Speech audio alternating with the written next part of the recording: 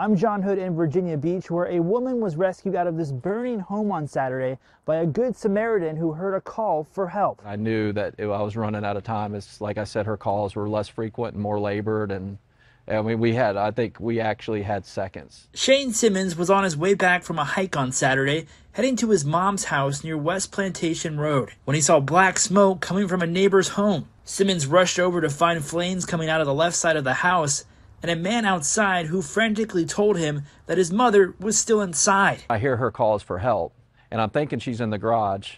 Both those doors are locked. I go to the side door, I kick it in, break the glass, kick it off the frame. It was a metal door. It was pretty tough. Symons says when he finally made his way into the home, the smoke hit him. I've never seen something so dark as the smoke and the chemical taste of it and the burning of the throat, and it was just unbearable. After about 15 minutes of trying to locate the woman, Symons readjusted his plan of attack. He threw a large rock into a window where he was able to locate the disabled woman. Crawled into the room and to where she was, got to her, kind of held her head, and she was not really all that responsive, and I knew I was losing time, and I was like, we got to go.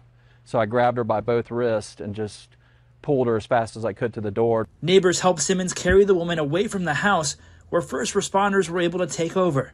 Symons tells me he had no idea who these people were, but just wanted to help. My favorite philosopher, Alan Watts, one of his quotes is, "You're always exactly where you need to be."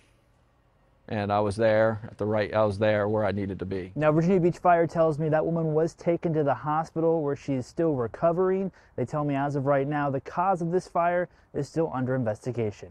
In Virginia Beach, I'm John Hood, News 3.